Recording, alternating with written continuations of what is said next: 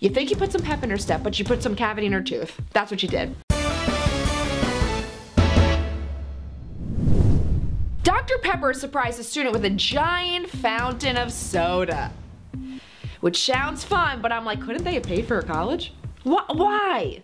What's with these social media gimmicks? I can't. Also, when you're in college, living with roommates is tough. Can you imagine having a roommate who just has a fountain of soda? You're like, Jessica, that's where I keep my computer. Jessica, your fountain of soda is like blocking the television. Like after a week, guys are gonna come over. What if she's like, you're gonna be hooking up with a guy and he comes over and he's like, let me just move my fountain of soda. Come on.